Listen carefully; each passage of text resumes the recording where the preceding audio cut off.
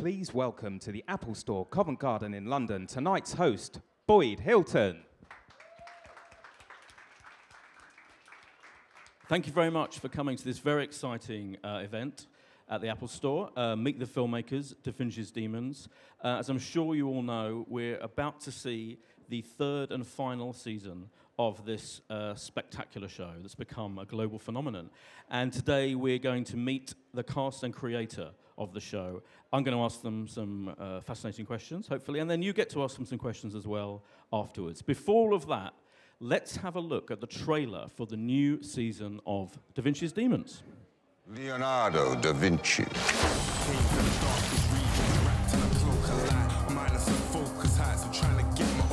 Everything you told me was a lie. You needed to see what you are capable of.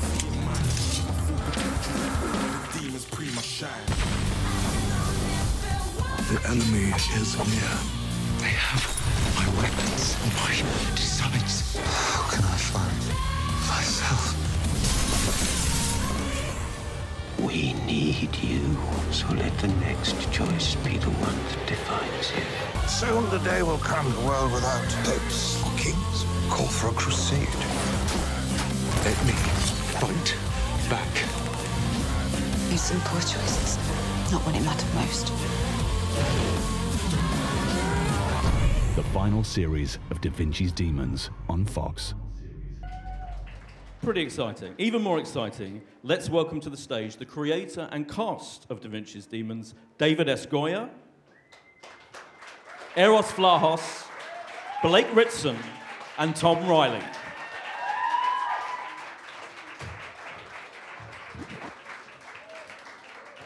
Welcome.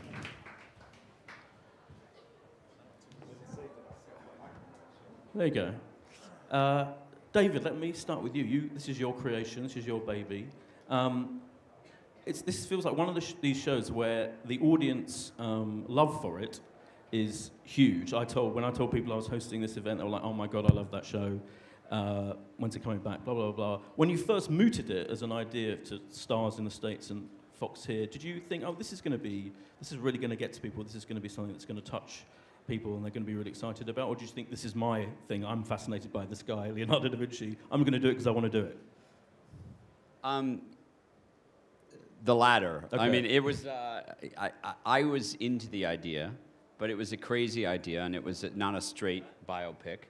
So it was a sort of historical fantasy, a kind of graphic novel reimagining of Da Vinci. It was something that you do in comic books a lot or in fiction, but when we were first sort of pitching it, it was hard for people to envision what we were doing because I wanted the world not to look exactly like Florence looked at the time. Yeah. And so we had to do kind of sizzle reel in order to show people, but I had no idea whether or not it would catch on. We hoped it would, and it's nice to have gotten 3 seasons in and made some amazing friends. You don't always become friends with the people you work with, but in this case we did. And in terms of like in terms of casting Tom, was it hard to find someone who? And you kind of turned him famously. You know, where people often compare him to Indiana Jones. He's kind of an action hero, but he's a genius and he's very sexy and handsome. All of these things. Was it hard to find someone that amazing? Please, I can't wait to hear this. Yeah. The truth is, it's no small feat to cast like the greatest genius of all time, Right. and whoever's going to play that character. We needed someone who, was handsome, but funny, but also a bit of a polymath and could say a lot of words really quickly. And we did see hundreds of people, and we saw a lot of well-known actors. And honestly, I was despairing about finding the guy and we had serious discussions about pushing the shoot because I didn't feel like we could find him. And Tom walked through the door pretty late in the game, and I just remember I was sitting next to one of my other producers, and I just wrote, "That's the guy," like with like an arrow while you were in the room, like you didn't even. So I don't know. You can take it from there. Was it hard being a genius, being cast? The writing was so strong, David, that it all did the work for me. But you weren't when you came in. You weren't completely taking it seriously, or you didn't think it would happen, or? No, I mean, I was asked to come in very late in the day, like David says. I think I'd missed the earlier rounds because I was working on something else that wasn't in London. And I got a call the day before asking if I would come in for the fight. I think there were 10 people or something on a short list, and if I would come in and fill a gap, someone else had to drop out. So I didn't It was like the ringer. Yeah, I didn't have time to really prep hard, which I think helped me. It took away some of that kind of desperate attitude that most actors have in auditions, where, you know, I just kind of flew by the seat of my pants and it worked out. So what was your approach? Was the thing that attracted you to, was it the sense of, there's a great sense of fun about him as well, isn't it, on top of everything else? And particularly in that pilot script, you see I mean, it was a long script, and it was absolutely ran with characters. The world was very vibrant, and it was a take on the character that I'd never seen before, and it just, you know, like you say, you wanted to have fun with it. And I think going into the room and being given the freedom to just play about, which was one of the great things about the audition. It's very rare you get a chance to do it 6 or 7 times over in a variety of different ways, and David let us do that. So. And making a show, I think one of the big advantages that strikes me is making a show for these particular channels that it's on, Fox and Stars, is that you can get away with all kinds of extraordinary things, can't you? Filth, absolutely. Great, yeah. Absolute I mean, we had a character. It was simulated pig sodomy, right? Glued to a pig. I was going to mention that. Yeah, you were way ahead of time in terms of pig. Pig action. Yes, we were. Especially in this country. You really were. You set the pace. Yeah, I guess when you read that, what do you think? You think, okay, right, this is anything could happen in this show.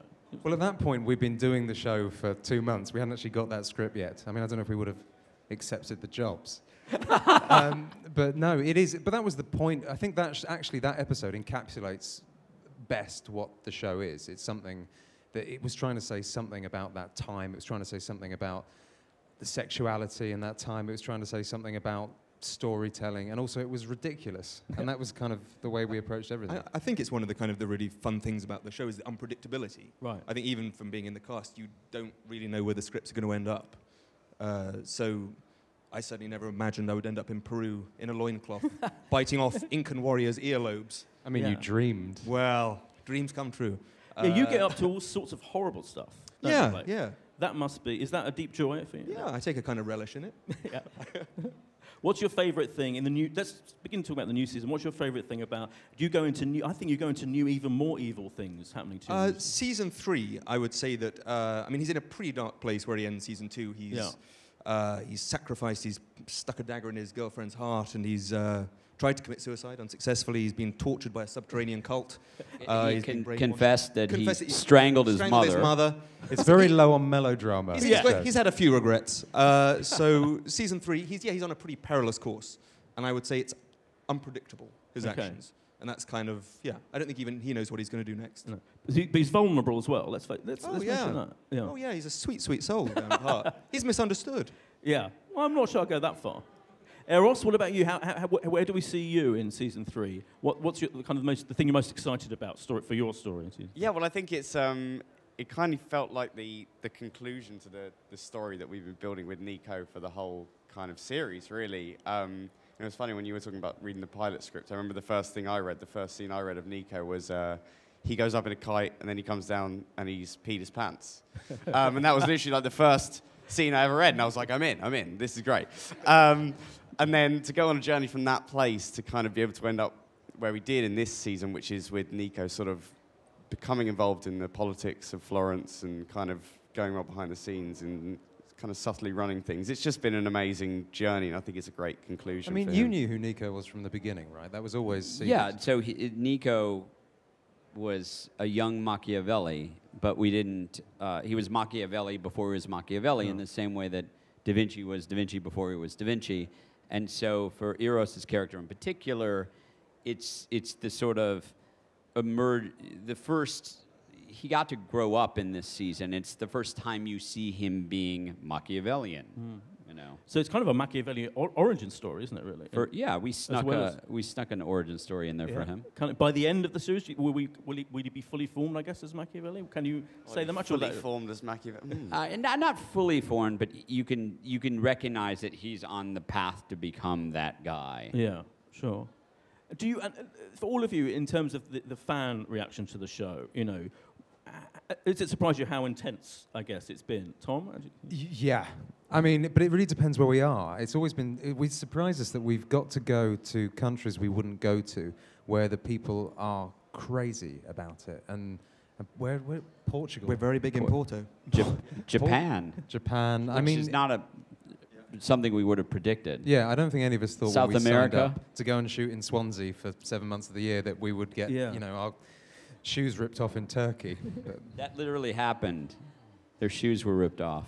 Really? Whose shoes were ripped off? No, not in Turkey. That was in Portugal. But Portugal. But Greg got, I think someone swam up to the sea he was in the sea, swam up to him in the sea and tried to hug him so hard they nearly drowned him. Wow. Yeah. Terrifying. Greg, who plays Zoroaster. Yeah. Right. Do you get fan mail and art and all of that? I do. To be honest, I think the fan art for Da Vinci's is amazing. Yeah. I've got a small collection of it now. It's mainly you and me. It's mostly slash fiction or slash art. There's tons of paintings and pictures of. But there is also no escape. I've just come back from Malaysia. Yeah. We're big in Malaysia. That's all I'm saying. Wow. Yeah. What's your attitude to that kind of slash? Because some creators of cool. shows, do you think it's cool? I mean, I love that people are invested enough to be, writing their own stories and creating their own artwork, and that's how you've kind of made a dent or caused some ripples in the time-space continuum. Not to reference a TARDIS, but there you go. Reference the TARDIS away. Feel free.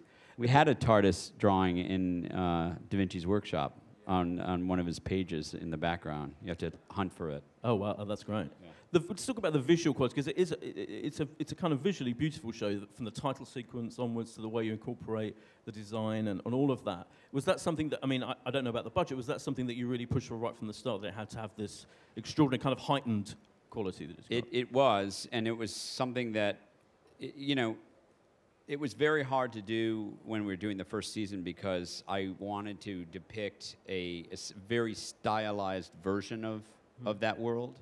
And fortunately, we have a brilliant production designer named Ed Thomas who fully embraced it. And so we did things that were anachronistic. So we decided early on that a lot of the Vatican would be lit by fluorescent lighting, which obviously didn't exist back then.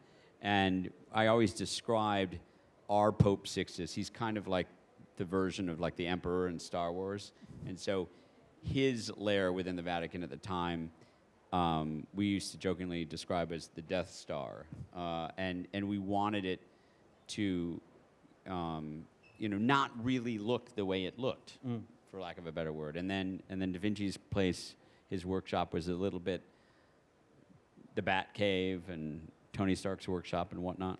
And there's also an underworld brothel, I believe, coming. In season 3, yeah. Yes. Season 3. Yes. Yeah. The Where Pleasure all Palace. sorts of shenanigans happen. Eros, do you get to hang out in the underworld brothel? Yeah, definitely. It was a mind-expanding few days on set, that one. I saw some things that I can't unsee ever. Yeah. But the other thing is the scale of the sets is enormous. I think it's the largest film studio in Europe, isn't it? Yeah, we created our own studio because there was a lot of filming going on in London at the time, and we actually physically couldn't find stages that were big enough. And so we took an old Ford factory and turned it into a studio. It's over 200,000 square feet. And by the end of the third season, the set it took you a long time to walk from one end of the set to the other. And thinking back to season 1, we had one street outside the Ponte Vecchio. By the end, we had a whole city. Yeah. It's pretty epic. We also had a lot of pigeons that first season, remember? And you would be filming, they would be in the rafters, and they'd be incredibly loud, and they would ruin takes. And so they brought in hawks to fly around to kill the pigeons. I remember this day, yeah. Oh. No, but then we couldn't shoot for the first half of the day because there was just the sound of a hawk basically hunting pigeons. Yes. We had to close down for pigeon hunting. But it must make a big difference to be on the actual physical sets rather than have loads of CGI and all of that you're kind of interacting with. We still had a lot of CGI. Okay. Yeah, some CGI. Yeah, it does. It's a lot easier when you almost can look around 360 degrees and see historical Renaissance Italy. But like David says, the top of the streets, that's all green screen. So everything going up to the sky is green screen, as far as the eye can see, but certainly at eye level. But even the Papal Baths, for instance, that was a set. I know originally it was hard for you guys to imagine before you saw it, because the Papal Baths, there was the bath, and then there were no walls. It was all green screen. And so there's a lot of or when we did the stuff in Peru, it was when you guys were at that quarry or whatnot. You were walking on a path that was 2 feet off the ground, but in CG world would be 1,000 feet off the ground. Mm. And I know the people of the studio in Wales that you set up and all of that, the Welsh, they're very proud of that whole situation, aren't they? You must get huge reaction from the Welsh. Do you get the feeling a special love from Wales, Tom? I mean, no. Oh no, I don't think we got the keys to the city or anything, but they like you. They made me a fellow or a doctorate from the Royal Welsh College, and they made me I shouldn't say it here, but an honorary VP of the Swansea Swans. Why not say it here? Well, everyone's so Did you ever go to a match? I did. Did you? I went to quite a few matches. Did you? Yes. Who did you see them play? I was at one of the ones early on, it was the game where they got into their premiership for the second year in a row. I can't remember who they were playing, but yes. So you're a proper Swansea football fan now? I would put on my Swansea Swans because a lot of our crew were from Cardiff. Oh, yeah. You can't say that. Yeah. Yeah, but when I was pissed at them, I would wear that sweatshirt. Oh, cool. On set. Yeah. That's it. How devoted do the rest of you feel about the Welsh connection, about filming there, and the kind of reaction you got from the locals? I mean, I'm a fan of Welsh weather. Good. Yeah. Right. It is like kind of a microclimate of misery. There's a lot of rain. Yeah. It's beautiful, but we literally on our first season got more rain than in recorded history. I'm not exaggerating. It rained so much at one point that they have what you call cover sets, where it's like you if it's inclement, which it is in Wales often, you rush in out of the rain and you shoot stuff inside. Yeah. And it rained so much that the water table got waterlogged and our sets flooded from the ground up. Oh, wow. And so we looked at these photos where there was like 2 feet of standing water in our sets inside, and we had to find cover sets for our cover sets, which doesn't normally happen. That sounds might be a first. That sounds stressful. And then season 2 is a little drier, and we had a lot of rain machines, so there was no escape. One way or another, it would be wet. So real rain in season 1, fake rain in season 2. Season 3, what's the weather situation? It's snow in season 3. I don't know. Did it rain? It wasn't as bad. And we had also built many more sets by that point, so that we had a lot of places where we could scurry to. Yeah. Also, we were just used to it. We developed the kind of the steel to take it. You bought an anorak. Yeah, exactly. Sure. Had an umbrella. Yeah, I've seen the first episode, and it's very exciting, fantastic. I want to know from you. By the way, we should mention it starts Sunday the 25th of October, 9 p.m. on Fox. And it's showing all over Europe, I think, on Fox, and stars in the States the night before. Very close to transmission, which is good. Means there'll be no illegal downloading or anything like that. Yeah. What's the most exciting thing for you about this final season? As you, the creator, and actually, did you have a finish set up from the start in your mind of how you're going to kind of finish the whole thing? I had some loose ideas and certain things that I wanted to do that whether or not it had run 3 seasons or 4 seasons or 5 seasons, we would have done. It was bittersweet. I mean, I think that the fans will feel like there's a proper conclusion to this story. We had ideas of doing, in particular, a 4th season, and maybe one day, if there's enough demand for it, we'll try to do a limited series. Then that would have taken place about 14 years later during the Bonfire of the Vanities. Oh, wow. But I hope fans feel like there's closure. As a consumer, I always get disappointed if I'm a fan of something and it just kind of drops off a cliff at the end. I don't think that happens in this one. What did you think, Tom, when you read the kind of the finale of how your character would end up? Well, like David says, there's a bittersweet thing, but it's mainly that you're leaving behind friends you've made and you're leaving behind a character that you've enjoyed playing. But actually, it does feel like we've been able to end it on our own terms. All the characters' arcs kind of close out. You see people get to points that you've wanted them to get to. And I do think it ends in a way that you won't feel shortchanged, I think. I mean, it's a shame there aren't more, and it's a shame we can't carry on doing it, but as far as shows being cancelled are concerned, I think we've done this the best way we could have done. Yeah, it wasn't. This wasn't like, oh, you're canceled, goodbye. This was, should we continue or not? And there was a long series of discussions. And when we decided to close this chapter, we said, okay, well then, this is how we're going to end it. Yeah. You know. Yeah, and there's something satisfying going out while you're still firing on all cylinders, and it's good stuff. Yeah. If there's one scene you can mention that without spoiling anything Eros from season 3, what would it be? Like a most exciting or enjoyable scene to film? He's checking. Wait, I don't know. I don't know what you're saying. Confer. They're conferring. They're checking. Oh, not sure. Oh, no, it was a request denied. Hold on. David's just going to check. Yeah, well, they're spoiling anything. We don't want to spoil it, obviously. This is very exciting. I mean, David gives stuff away left, right, and centre. Does He'll he? say yes. Okay. It's been in the trailer. Oh, well, in that case. Well, not. Yeah, you could say that. Yeah? Come on. Yeah, go on. Go on. No? No. Okay, well, there's a lot of tank action that goes on, which was very exciting. Let's just leave it at that. I was always so Da Vinci famously designed the tank. Yeah. And that's part of the fun of the show is like we get to build these versions of the things that he designed and utilize them. And the tank was always something like, when are we going to use that? When are we going to use that? And it actually pops up in the first episode. It's the first thing he shows to try and get a commission. But exactly. He shows the design of the tank to Lorenzo, played by Elliot. But the tank features prominently in this season, and that was kind of fun. Oh, I'm excited about the tank. Yeah, very excited about the tank. Blake, was there one? What would you pick out? I would say, without being too specific, episode 6. Scene 34. 27 minutes in. The Da Vinci and Riario's relationship takes a new turn, and it gets pretty messy. Oh yeah, It gets. It's pretty. That's a fun episode. It's a pretty. We just act out the fan art for an hour. Wow. Yeah. That was definitely some slash fiction took. Oh, this is took very flight exciting. in that I'm excited episode. about this. Yeah. Okay. And I will say your final scene is the whole. The final scene series is for yeah, you. It's pretty good. cool. It's pretty good. Yeah. I didn't want to kind of talk too much about it because I feel like it'll be a nice No, surprise. but it's cool. It's cool. Yeah. Tom, apart from this extraordinary sounding scene with the two of you, which I Oh, it's not a scene. It's an not episode. a scene. Oh, It's a marathon, if anything.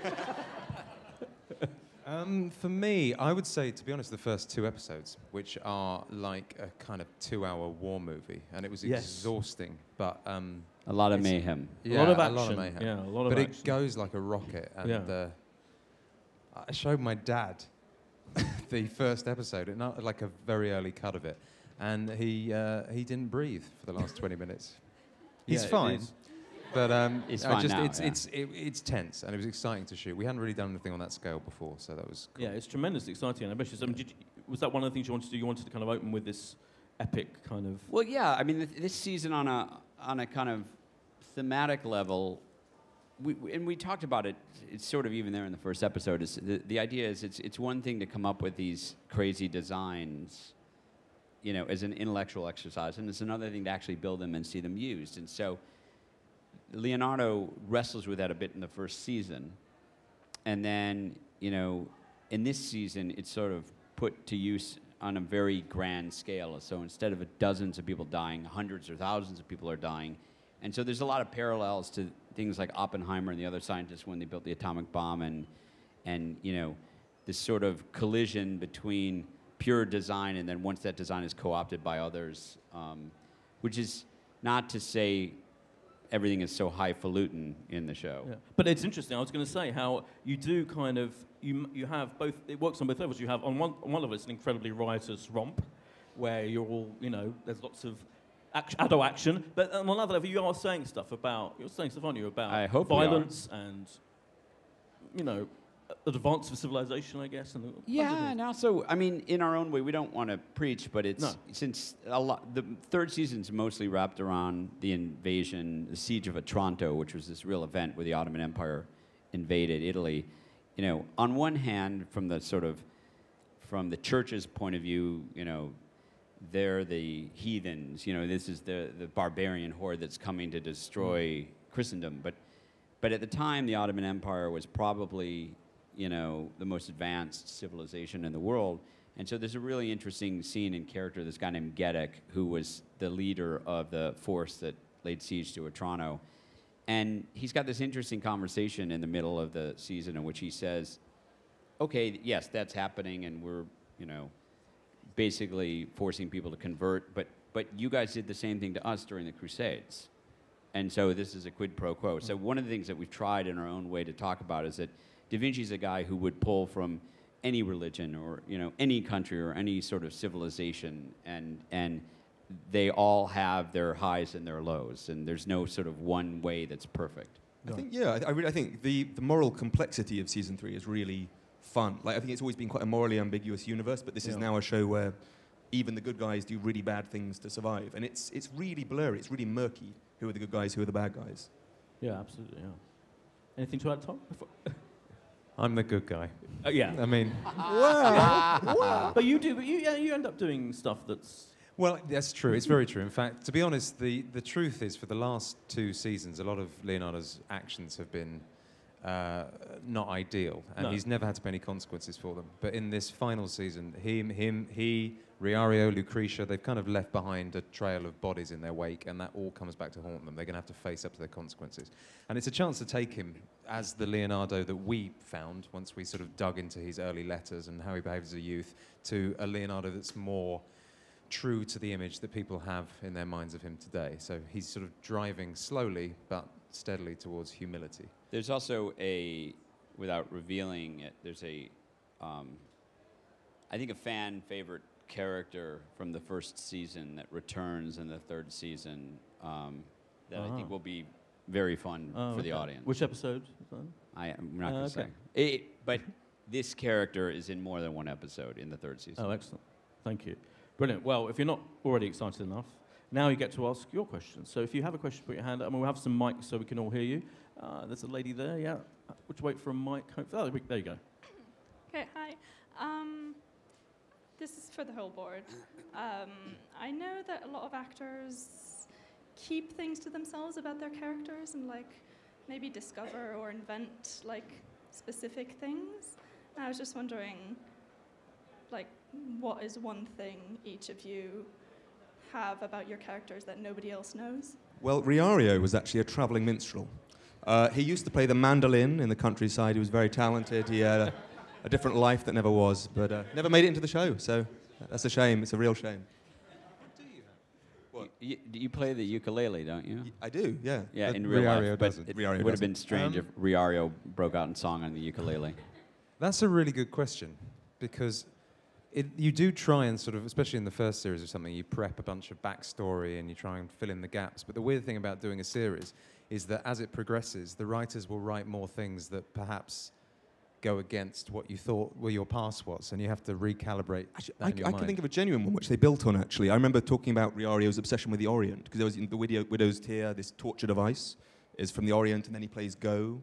And then suddenly the costumes started looking like 15th century samurai kind of silhouette. So they kind of, sometimes you talk about people, it's quite a collaborative process, and they kind of build on things. I've got one. I have the Widow's Tear, which is this crazy device that's in, I think, the 2nd episode of the 1st season. It's this horrible torture device that Riario uses on Nico. He still has the scar? Yes. But I have it, the actual prop, because when we were shutting down everything, Ed had it mailed to me. I almost asked for that. I know, it's in my office. I meant to take a picture of it. I just got it last week and to show it to you guys. Yeah. Can I just say the prop that I got was from the brothel scene, and it is really extreme. I asked for it as a joke, and then it turned up at my parents' house. And that was one dinner. That was one hell of an evening, that one. One thing that I have that Greg and I, who plays Zoe, because I was always very adamant that Da Vinci was bisexual and had no interest in being defined one way or the other. And Greg and I decided that we were in love. And there's never anything in the scripts, really, but we kind of seed it throughout. There are moments where we almost have a little cheeky kiss that wasn't in the script. But I think if you think about it... It was mostly off camera, to be fair. Yeah. But, yeah. But I think if you think about it in that context, I think that warmth and that relationship does... I think it is there in the 3rd season. Yeah, well, we push it in the 3rd season. Yeah, you should have let them push it as far as they wanted to go, I think. But you can't have endless amounts of man-on-man action. That's what I'm saying. Anyway, let's move on to another question from the audience. Yes, lady at the front. Just get the mic. There you go. I actually have 2 questions, if that's all right. Sure. First one is for Blake and David. In the histories, Riario is married to Caterina Sforza. Is there a chance that we'll see her this season? You know, we really wanted to do that, and if we were to do the 4th season, or if one day we do like a limited series, she was going to feature very heavily because that was a really interesting relationship. And it's hard because you put on the board like all of these things you want to get to, and it's sadly she's not something that we got to in the show, but she was on the drawing board for a while. Yes. And this one's for all of you. Da Vinci is one of the world's most famous autodidacts. What is something that the show has taught you or that you've learned from this experience? That I didn't know previously, or that we didn't know.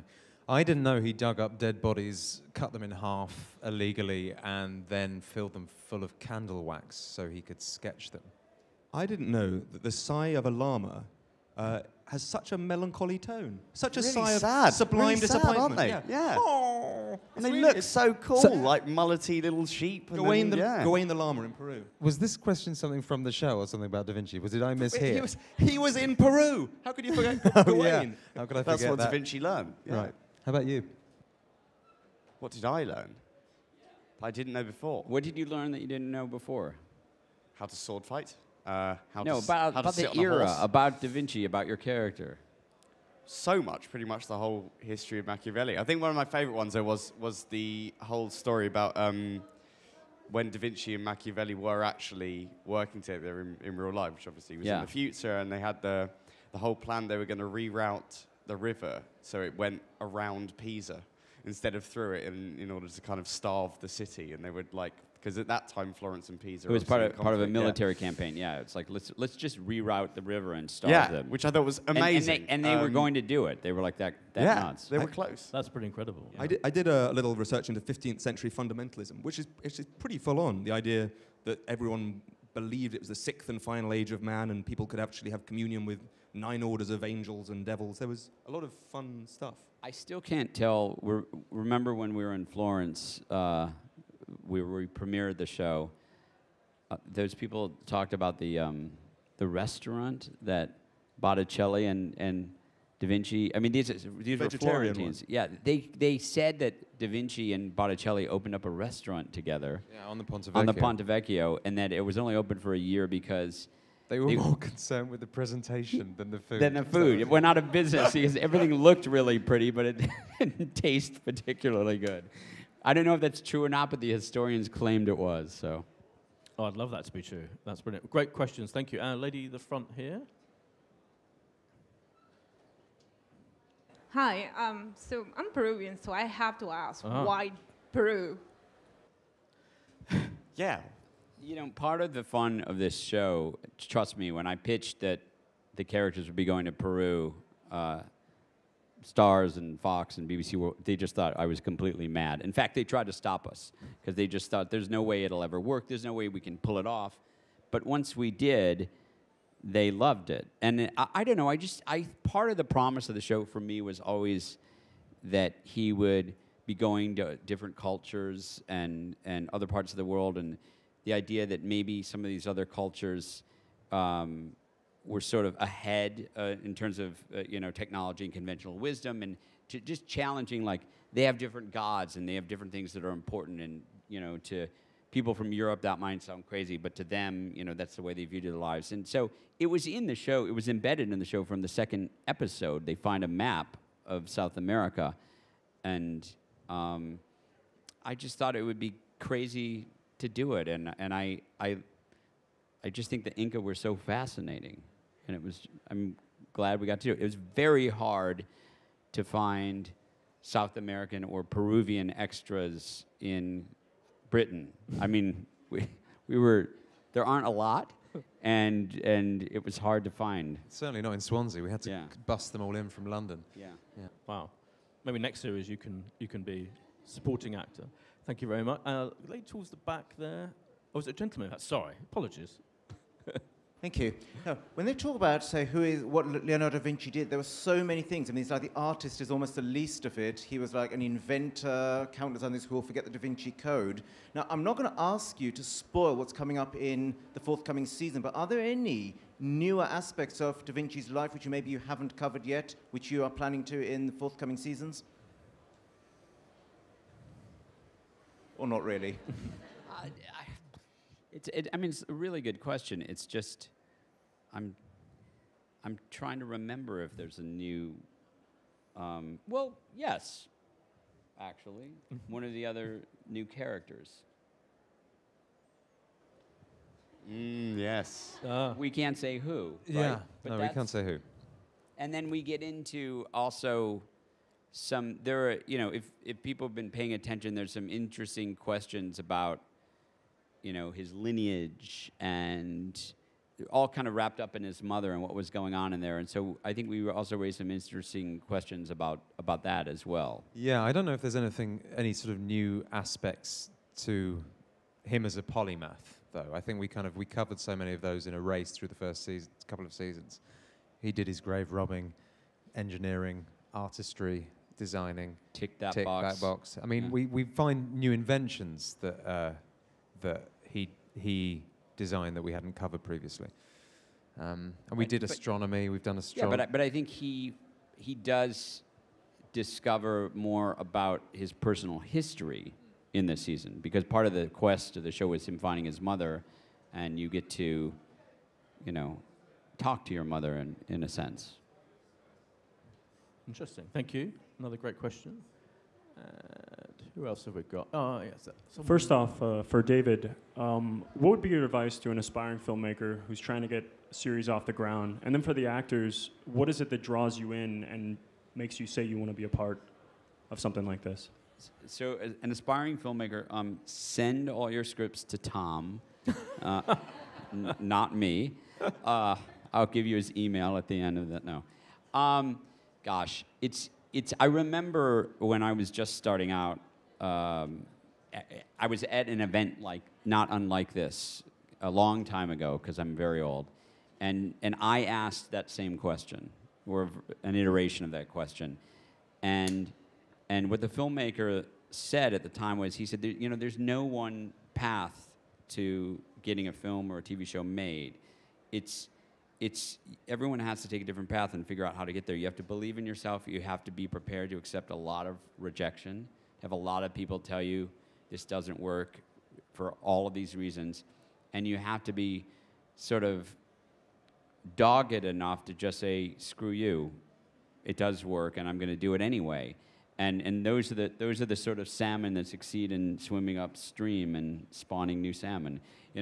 Not to mix my metaphors, but it's true. It's the other thing I'll say though is when I was coming up, digital filmmaking didn't exist, and at the end of the day, there's a filmmaker I'm working with now that we're developing something. He made a movie for $60,000 US, which is still a lot of money, but a drop in the bucket compared to what our show costs. I mean, it's like 100th of what our show costs. And he made a beautiful movie in his own home with 8 actors, and it's really good. And Fox Searchlight picked it up and distributed it. And so at the end of the day, if you can't get somebody big to finance it, then make something yourself. And there was a question to the actors as well about what appeals to them about a project. Was that it? I guess the main question is, for someone who doesn't have the clout of David S. Goyer here, if you're trying to get some talent for a series, a short, a feature, what is it that makes you actually, Teo, let me give this a look and give it a chance? I think the honest truth about actors is that it's why people do so many shorts and work for free a lot of the time, is because it's always about the work. It's really just getting it in people's hands and convincing them to read it when they're being deluged with other stuff from people with David's clout. It's a chance to sort of, if something's interesting and new, and in a market where, we're saturated with series, it can be hard to create something completely original. I think freshness is a definite drawing point. Anything that is tiptoeing around the tropes and feels like it's exploring a new territory, whether it's a new kind of premise or it's a new character or just complexity as well, is exciting. Contradiction is exciting. I think it's whatever we find exciting, really. I mean, that's kind of what it is for me. If I read something and it just kind of think that's great, I want to do it, and that's all it is. It's just, I guess it all comes down to kind of the script or the idea and and the for premise. actors who haven't worked for a while because they're desperate. Yeah. Like me. But I'm, in film and television, in a couple of instances, working with first-time filmmakers, and it's exciting. I mean, because talent is still talent, and even if they're fresh and new, I mean, I recognize that, and I wanted to be a part of helping them make their vision. Thank you. Thank you for great questions. We have run out of time, I'm afraid, so let me just thank the panel for their fascinating answers, David, Tom, Blake, and Eros, and thank you all for your great questions. And to remind you, Fox, 25th of October, 9 o'clock, the final season of Da Vinci's Demons. Thank you very much. Thank you.